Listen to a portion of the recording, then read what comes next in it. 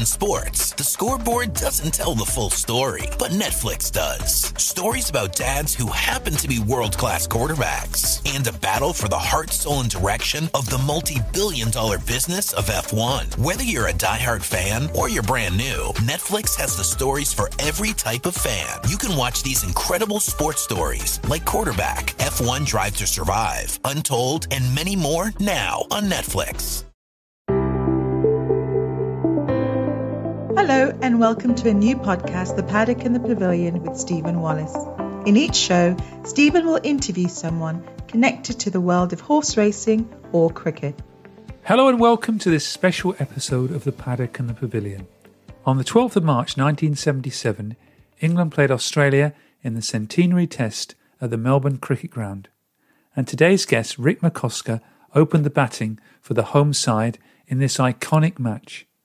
The match soon became a game to remember for Rick, a painful one at that, after he suffered a broken jaw after 30 minutes of play opening the batting in the first innings. Rick later showed extreme bravery in returning to bat in the second innings. I spoke to Rick at his home in Newcastle, New South Wales, about his international career of Ashes battles, a World Cup final and Packer SuperTests, and his major life and career change in 2012. Don't forget to send in those Grand National questions for Richard Pittman and enjoy today's podcast. Hello, Rick. Good evening. Delighted to speak to you on the Paddock and the Pavilion. Good evening, Stephen. Lovely to speak to you. Well, what's life been like in Newcastle for the last 12 months? Last 12 months, nothing much has changed, and certainly not as much as what's been happening in the UK. We've had very little, if any, restrictions as far as the COVID restrictions go. So for us being my wife and I, we've just sort of basically kept our head down. We haven't done too much out of the ordinary. haven't been able to go anywhere, unfortunately. We have family in France, family in New Zealand, and in Melbourne. So we haven't been able to visit any of our family. So that's been the toughest for us. We haven't had any close connection to the coronavirus personally here in Newcastle, so we've been very lucky. Well, that's good news. We're still in a lockdown here. Now, as an ex-player and a former selector, do you still follow the game of cricket closely? Yeah, fairly closely. Certainly Test matches I do, and international matches. Our Sheffield Shield, our interstate competition. Been following that. New South Wales won the Sheffield Shield last season, and they're coming second this season. So that's always of interest to me because that's the stepping stone for our Test team. So it's always very important competition. Watched with interest the Test series against India, and although I can't say I enjoyed it all that much, but have to admit that I was very impressed with the Indian team and by the way that they were able to come back from all the injuries that they had to key players, and the loss of their captain, and just their resilience and the way they were able to commit to a very, very, very good team performance. And I'm just, very impressed. We have to respect how good they were, how good they played, and I think it's a sign of how good this Indian team and their squad is, and will be probably for quite some time by the look of it. Yeah, as an Englishman, we probably not want to speak about how good India are at the moment. They seem to have good bowlers in both spin and pace. Yeah, correct. So at present it's 2-1 to India in your series. Is that correct? That's right, yeah. Yeah. So we've been getting that on our pay TV here in Australia, and I've been watching these Test matches with interest. Can't believe how much spin, wickets, particularly the last Test match, for the match to be completed in 2 days. That's just incomprehensible. Right, Dale, moving on to your own sort of cricketing career. Now, you're born in a bush mining town. How small was it? Town was actually, it was more of I was actually on grew up on a sheep farm.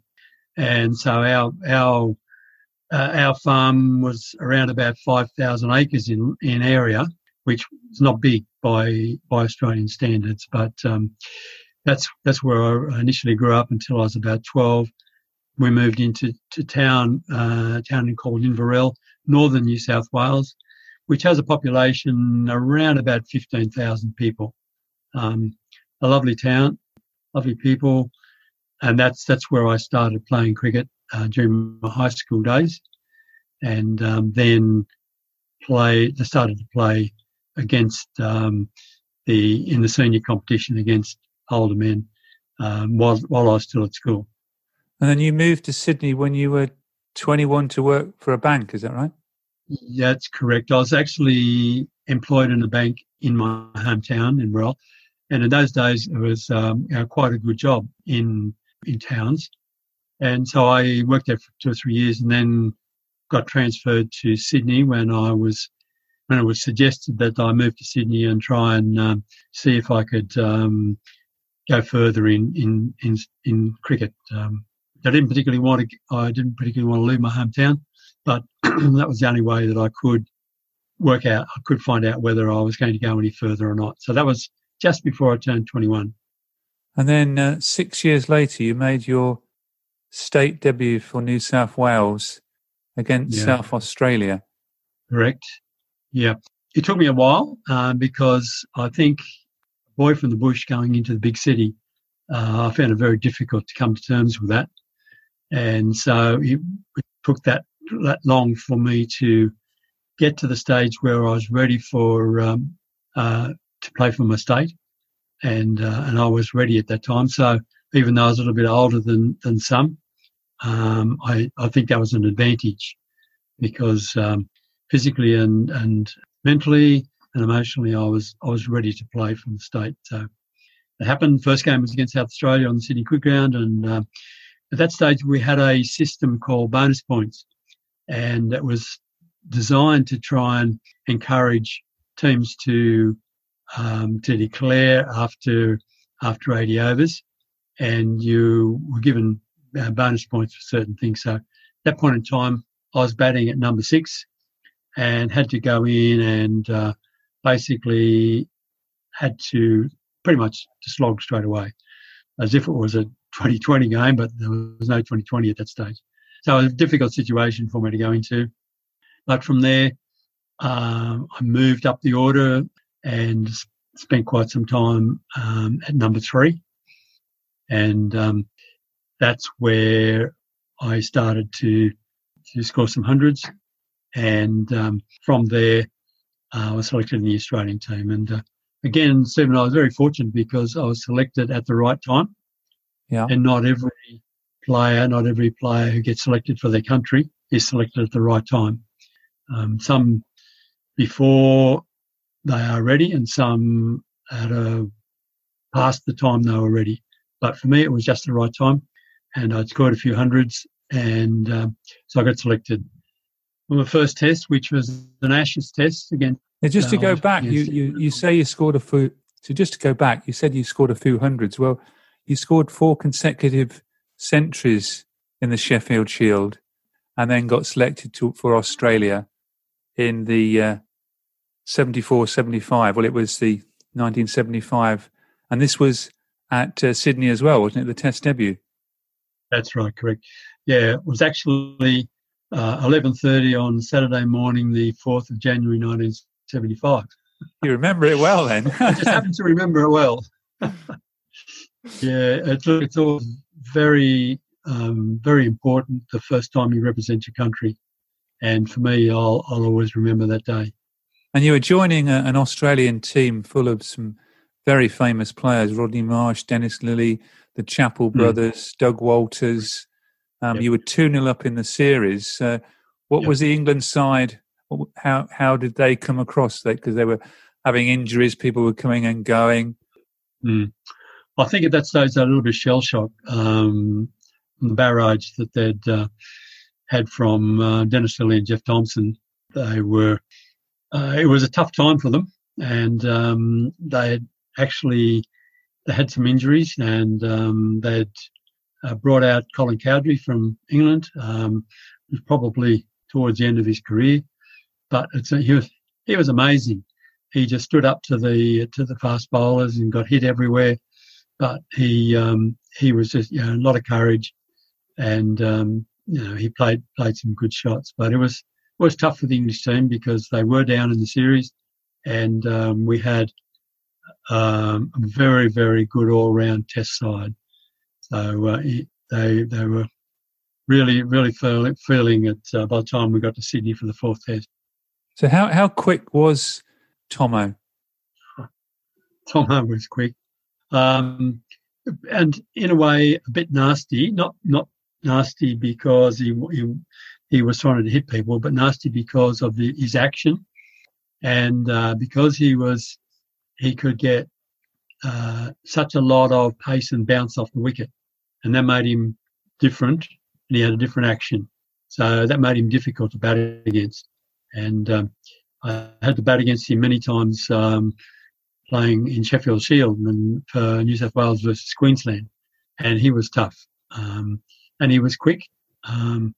Probably not really any quicker than Dennis Lilly or even, say, Bob Willis. But he was just different. That different extra bounce that he could get off the wicket made him a bit more, I guess, dangerous from a physical point of view. Well, you had a successful series, averaging 40, scoring over 200 runs. And then you were then selected for your first Ashes tour in 1975, which, like 2019, also included a World Cup year. So I just wanted to start by talking about the World Cup, which in that year, 1975, was played over just 2 weeks. Far cry from nowadays with World Cups. It was a tough 2 weeks.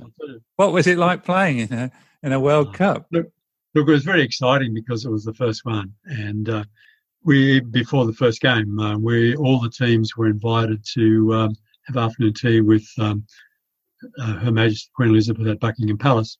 So that was all very exciting, particularly for me. First time in England. And a few days after we arrived, we found ourselves at Buckingham Palace. So it was pretty exciting, but the competition was fairly new to us. We hadn't played much one-day cricket.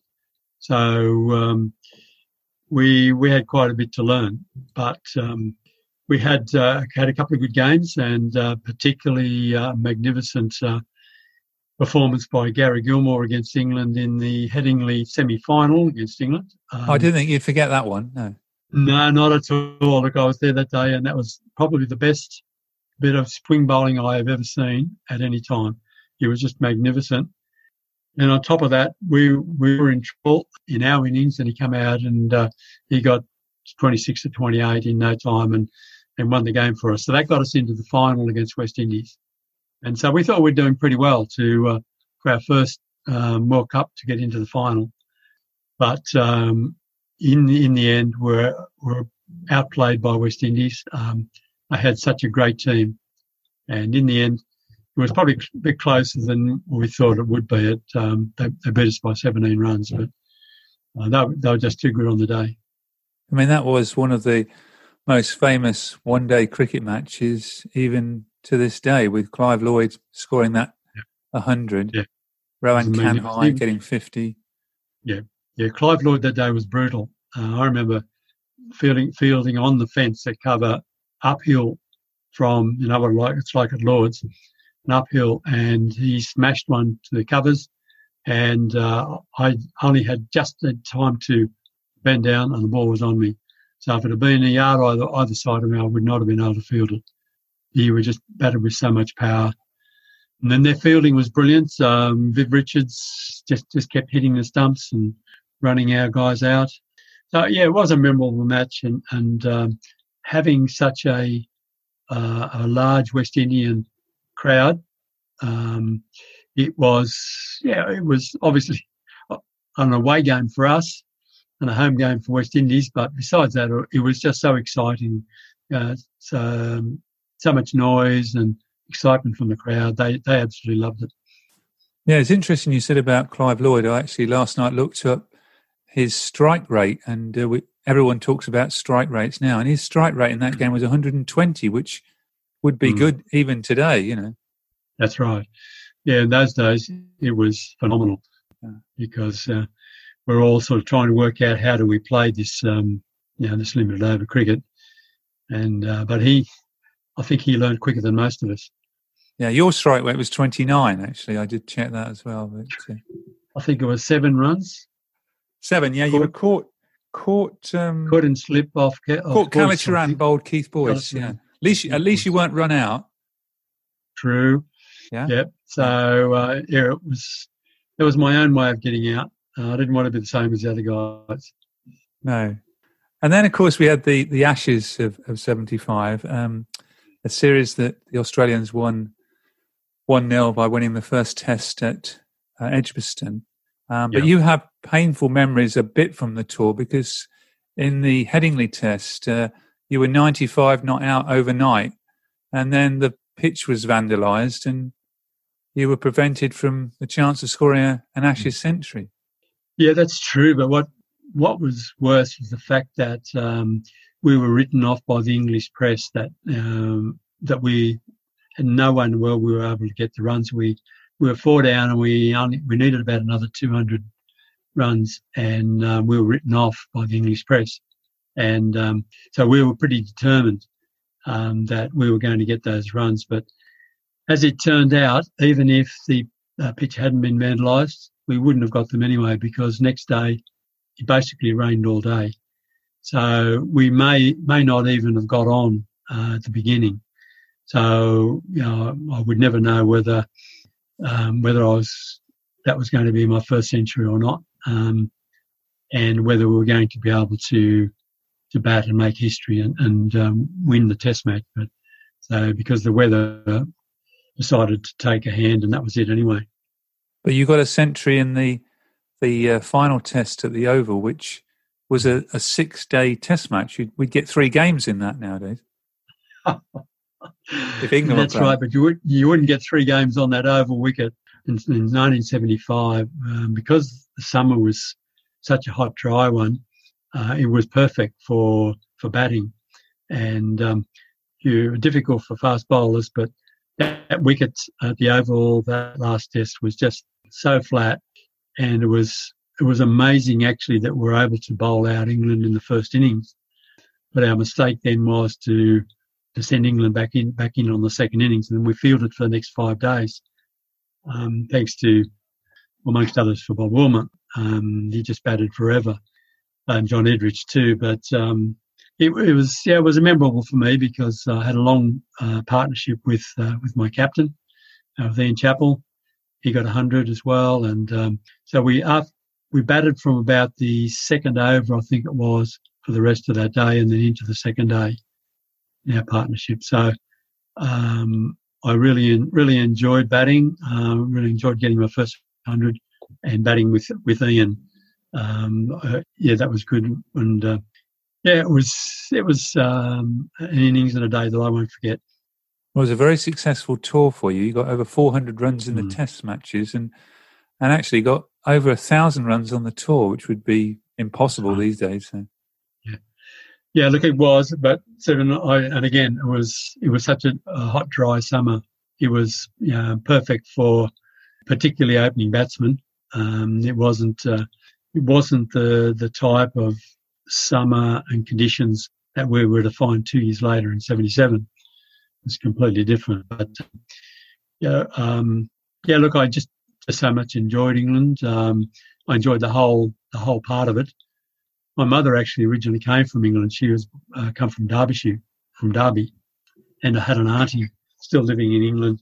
And so for me, it was wonderful just to be able to see parts of England that I would have never seen otherwise, and to spend some time with my auntie and go back to where the city where my mother was born and where she met my father during the war. So it was all very interesting for me. Oh, that must have been interesting, because I read that your father was in Bomber Command during World War II. That's right.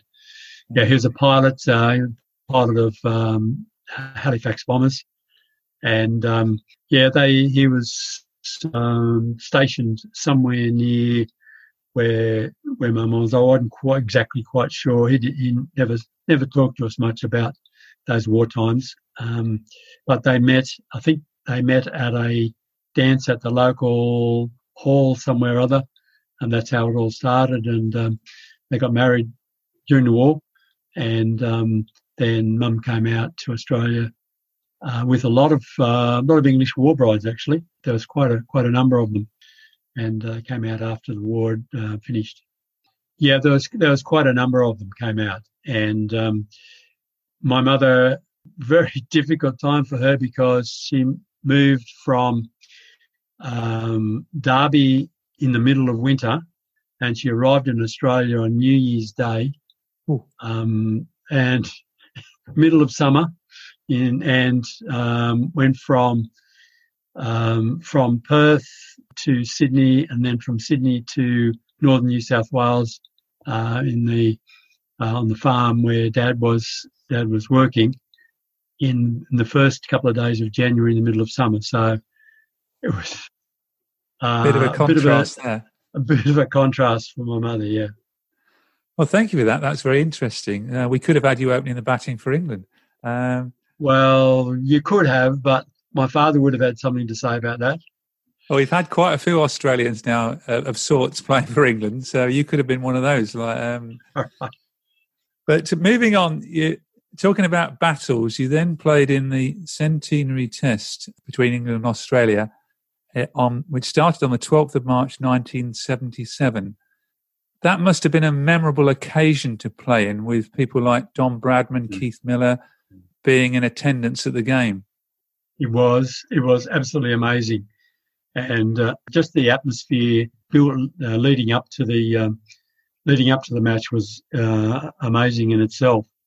Where there were so many dinners and receptions, and so much promotion about the game, a lot of hype in radio and TV, and just the opportunity to see and meet up with so many ex-Test players, not only the Australians but the English players as well, ones that were just names prior to that. And so it was just an amazing atmosphere. And what it did was built up this tremendous pressure, I guess, on us as players, because it was a Test match against England, and it was going to be in front of Test players, ex-Test players from both Australia and England. And so it was going to be, obviously it was a huge occasion, but an occasion where we had to a certain extent, put that behind us, and focus on the game itself. And that was very difficult to do, especially in the first morning when there's all the hype and the captains, ex-English and Australian captains, were all paraded out on the ground and introduced to the crowd, and we were introduced to the crowd, and there were 60 or 70,000 people at the MCG. So, and then for our captain Greg Chappell to lose the toss, and we were asked to bat and to go out on that first morning, and it was, you could feel that everybody was tense, and there was excitement everywhere. So it was no real surprise to us that both teams weren't able to settle down on those first 2 days, and so neither team was able to get into a good rhythm and get partnerships going. So yeah, it was exciting. It was fantastic just to be part of this amazing occasion. And a dramatic match, of course, for you. Being dismissed bowled, but breaking your jaw in the process from Bob Willis. How long did you spend in hospital during the game? From the end of that first day, it took a while for the doctors to realise that things weren't weren't quite so good. Towards the end of the day, and then for the next 2 days, and so I came out, was back in the dressing room on the third day of the match. So yeah, it wasn't too bad. So, but the worst part about that first day was actually the fact that the ball hit the stumps and I was out, and that sort of probably hurt more than anything at that time. And it wasn't until later when the numbness started to wear off that things started to hurt a bit. And then you famously came back to bat in the second innings, batting at number 10. And of course, we're pre-helmet days. Whose decision was it to bat again? Was that yours or? It was mine. I asked our captain, Greg Chappell, that I told him that I would like to bat if that was possible. And he said, well, look, you know the risks, it's your decision. And in fact, I thought it was important for a couple of reasons for me to go out, because at that point in time, our wicketkeeper Rod Marsh was approaching the century. This would have been, a fantastic milestone for him, get a century in the Centenary Test, and we're running out of wickets. And we also realised that we needed more runs because England had a very good batting side. The wicket was a very good batting wicket by that stage. And the other reason was that I hadn't, apart from the first half hour, 40 minutes, I hadn't taken any part at all in this fantastic match. So I wanted to be out there, to be part of it, to do something, and to try and do something worthwhile for the team. And just to be out there and absorb the atmosphere. And there were still 60, 70,000 people there in the ground every day. And so that was, and there was no decision really. I was just one of those things. But reflecting on that today, there's no way in the world I'll be allowed to go back out today with all the protocols. All the protocols that take place now. There's no way it would happen. But at the time, I didn't feel in any particular danger, partly because the wicket was so flat and the English bowlers had been in the field for more than a day. They were, relatively tired. It had been a hot day. So I didn't really feel in any particular physical danger, and I wanted to get out there and contribute to this match. Well, your 25 runs and the partnership with Rodney Marsh, despite England's batting in the second innings with Derek Randall's 174, Australia managed to win by 45 runs. So you did make a difference. We did, yeah. The partnership was 55. I mean, we'll never know what would have happened had I not gone out and we didn't have that partnership. We might still have won anyway. Who knows? But it was just an amazing, we didn't realise until afterwards in the dressing room, reflecting on the result and realising that it was the same result as the original Test match 100 years previous. And it was a cause for our joker Doug Walters to comment that in 100 years, English cricket hasn't learned a thing. So there's been no change in 100 years of England and Australian cricket. We all thought that was pretty clever at the time. After the Centenary Test, then you came on your second Ashes tour to England, and I was only reading earlier today that it was May the 9th when it was leaked that the Packer series was going to start. Did that development affect the performance of the Australian team, and were there some divisions in the side because some people weren't in the Packer series during that tour? To be honest, I think, yes, there probably was. We probably didn't realise it to the full extent at that time. Our team in 77 was nowhere near the same team as 2 years previously in 75. It was a lot less experienced, and there was there were 2 or 3 members of the team who hadn't been contracted to World Series cricket. And whilst we tried very hard to allow that to have an effect, I think it was very difficult not to have some effect. And I think in the end it did. Apart from Greg Chappell, our performances were pretty ordinary, particularly myself. But it was very difficult summer. Well, it wasn't a summer. It was colder and wetter than our winter in 77. It was a dreadful season in England. And so it was very difficult, particularly for an opening batsman, and to bat under those conditions. That was my excuse. But the other things were, for me personally, I was about 2 weeks late in meeting up with the team, partly because I had to wait an extra week to have the wire screens taken out of my mouth, and then I was about to board a plane in Sydney to fly to London, and there was a air controller strike, and so I had to wait another week. So I was 2 weeks behind everybody, and so by the time I got there, I was basically behind the 8 ball, trying to catch up, and not having been able to do any physical activity for nearly 2 months prior to that. I had a lot of catching up to do. So it took me until about the third test and a county game just prior to that to start scoring some runs. So for me personally, it wasn't a good tour. I obviously didn't enjoy it as much as 75 for lots of reasons.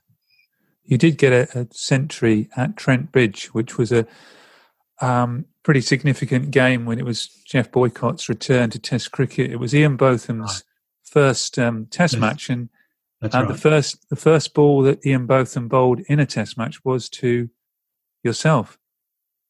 I can't recall that, but I've checked that, and it's actually in Ian Botham's book, because Ian Botham makes comment. He makes comment that you put the ball through third slip, and he should have had a third slip. It would have been meant to go there. I wouldn't have. It was guided through there. Yeah, guided. Yeah, that's correct. Yeah, but I think initially, unfortunately, I don't think the batsmen in our Australian side realised how good Ian Botham was, and he certainly found us out very quickly, and had a very good Test match, very good Test debut, and obviously a fantastic career. We took him a little bit lightly, I think, in that first Test match, but unfortunately, Jeff Boycott, he should have been out probably in the first session off Lenny Pascoe. He was dropped in second slip by yours truly. So I remember that, unfortunately. So he got 100 in that innings. We lost that Test match. He got 100 in Headingley. We lost that Test match, and so we lost the Ashes. So it wasn't a very pleasant time for us. Well, then you went home, and you then obviously played in the SuperTests, as they were called. Was it an easy decision to sign up for Packer? Were you still working for the bank then as well? I was, and it wasn't an easy decision. I think, the financial aspect was part of it, but not the major aspect.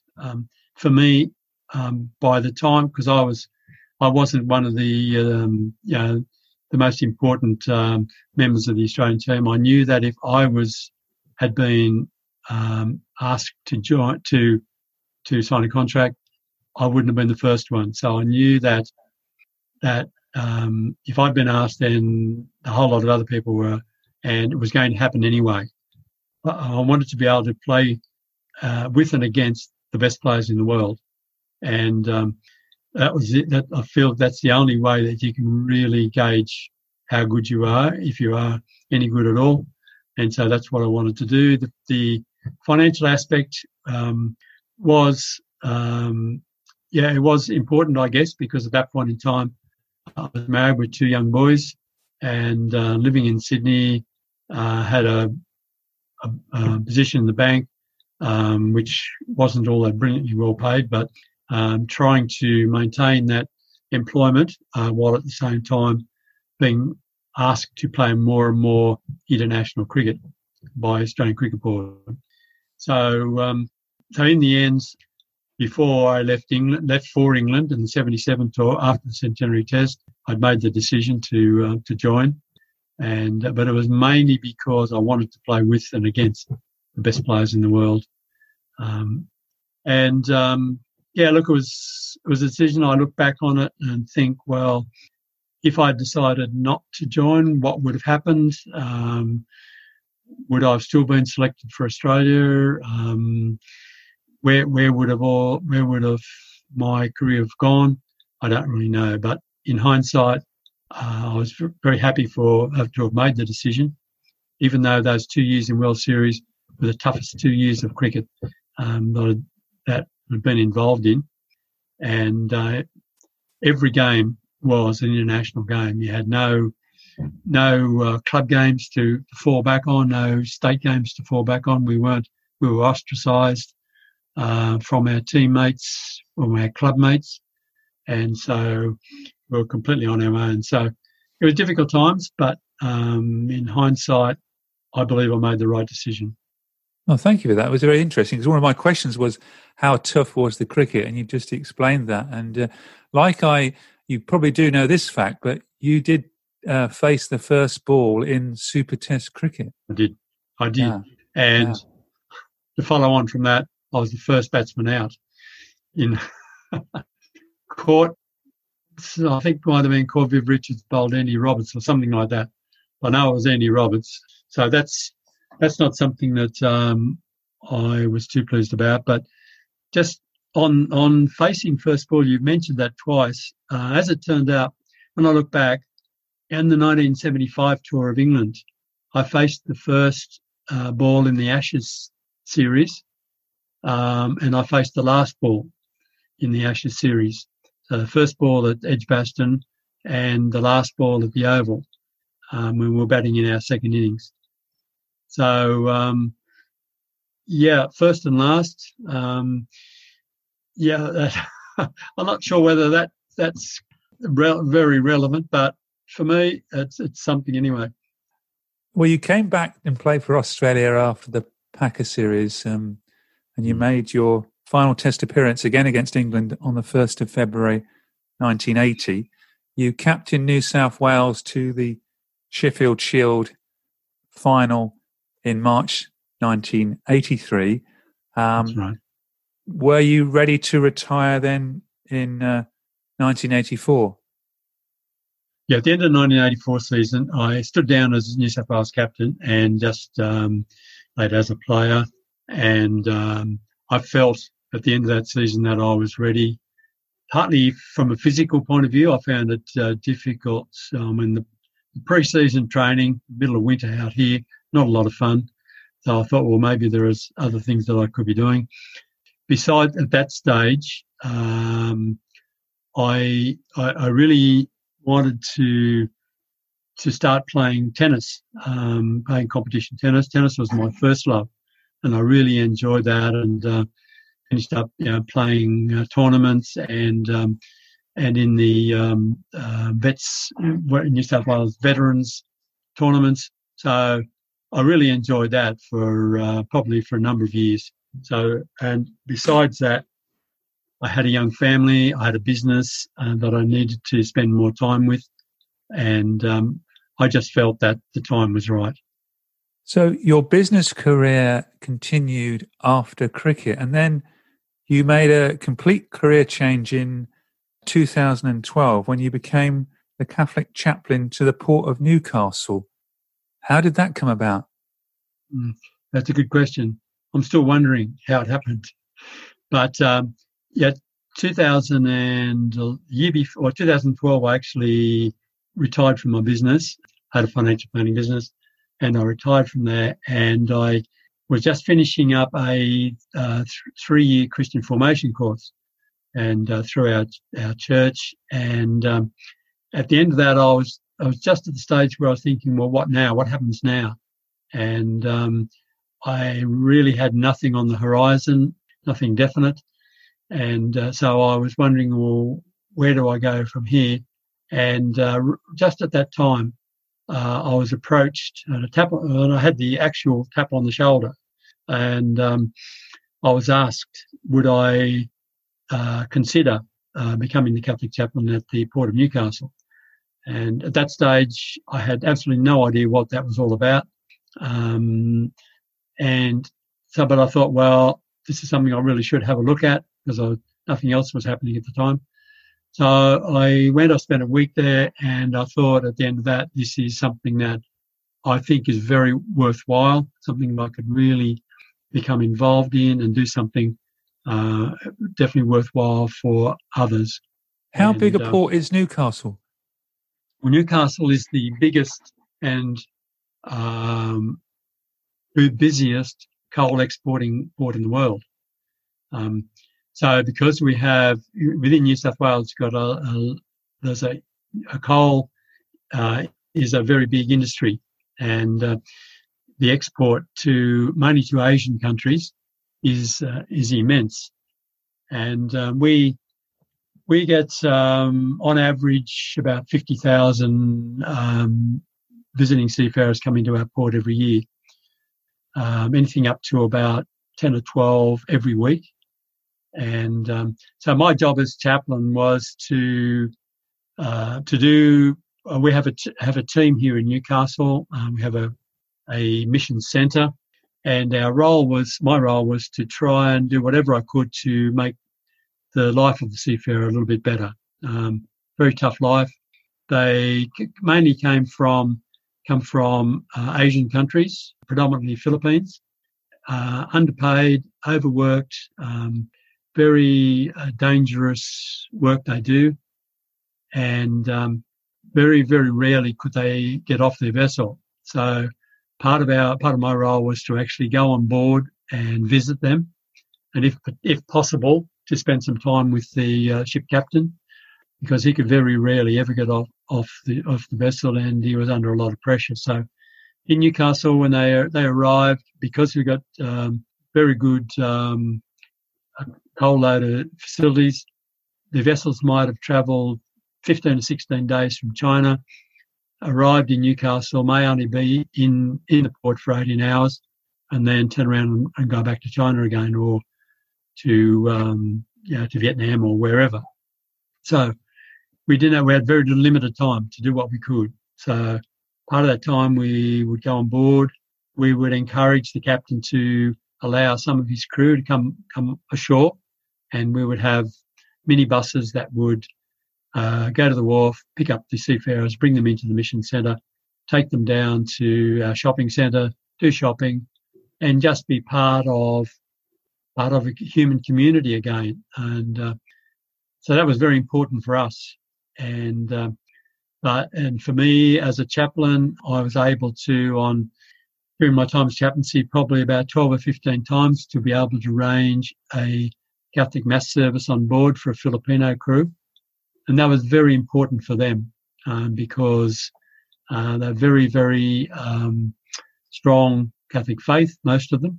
And it was very important that they were able to take a priest on board and be able to have a Catholic service for them, particularly if they'd arrived in Newcastle and there had been incidents on board the ship, which not often, but sometimes there'd been either a death on board or there'd been a suicide.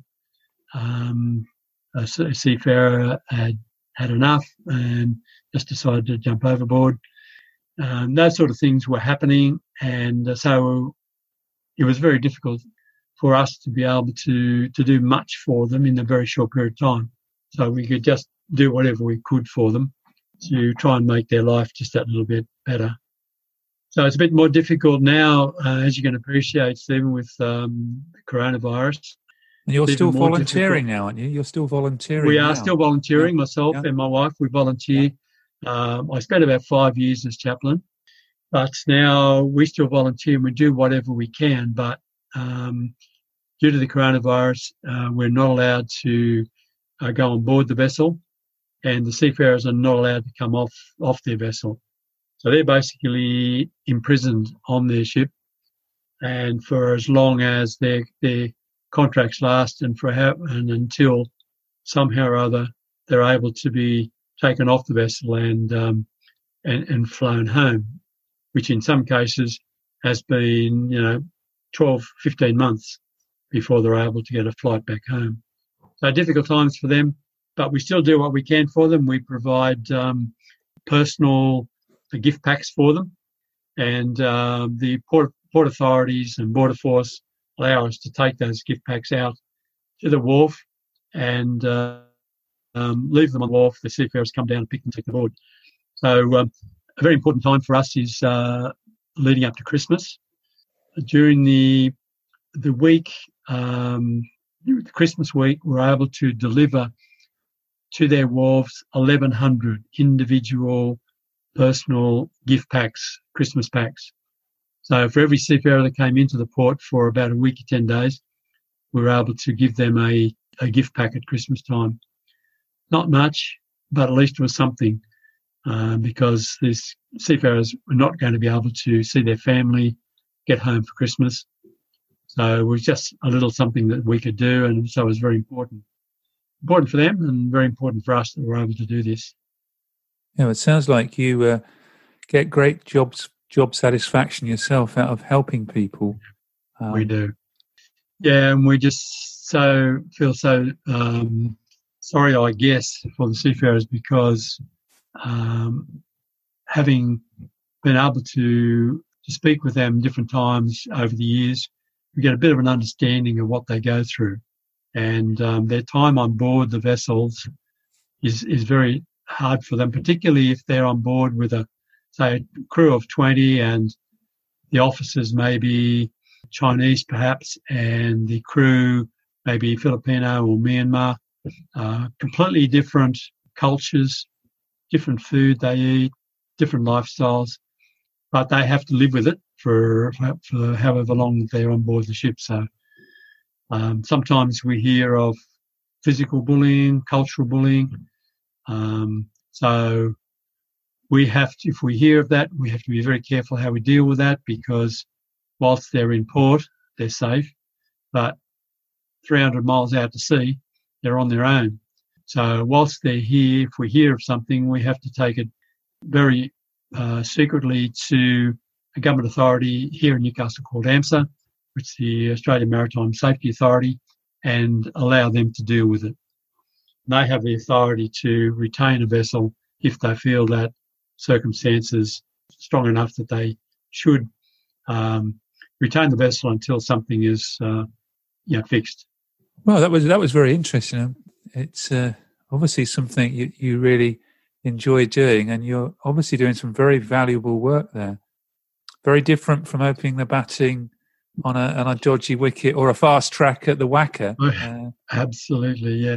Absolutely, and occasionally, look, we can't now because seafarers can't come in to our mission centre, but quite often we would get an Indian crew would come in, and particularly the crew, not so much the officers, but particularly the crew. As soon as you mention the word cricket, their eyes would light up, and you could spend the next half hour having a conversation with them and talking about Virat Kohli and. I've asked the question many times as to who they regard as the best batsman in the world, and I'm going back half a dozen years now, and I would have thought at the time they would have said Sachin Tendulkar, but immediately they would say Michael Clarke, and then they'd say Ricky Ponting. So that was their understanding of how good international cricketers were, not just their own from their own country, but their knowledge of cricket was amazing. And they could talk about statistics and what happened in this Test match, and all those sorts of things. So it was fun talking to them. Well, thank you very much for bringing us up to date where and what Rick McCosker is doing these days. Thank you very much for being on the Paddock and the Pavilion. It's been a pleasure. You've got obviously 2021 to look forward to. England coming to Australia and coming back with the urn, of course. Did I hear you correctly, Steve? Hopefully there won't be 2-day test matches in Australia. No, there won't. That wouldn't happen. But look, we're looking forward here in Australia to the Ashes series. It is always the pinnacle of international cricket at the moment, even though India is the number one cricket nation from their results, but still, Ashes series is the ultimate as far as, well, certainly from Australian cricketers' point of view, and for most of our followers as well. So we're looking forward to it. We know it'll be tough. England always have a good team, but we think we might be too good. Well, we'll have to wait and see, won't we? But thanks again for being on the Paddock and the Pavilion. It's a pleasure, Stephen. Nice to meet you. Thank you. Thank you for listening to The Paddock and the Pavilion. You can download the show on Apple Podcasts, SoundCloud, Stitcher and Spotify. Follow us on Twitter and Facebook at The Pad and Pav.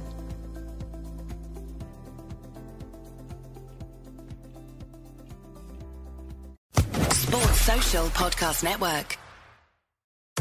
Don't forget that your skin is your largest organ, and the sun can be your skin's worst enemy. Dermatologist recommended Neutrogena products offer the ultimate protection for your skin.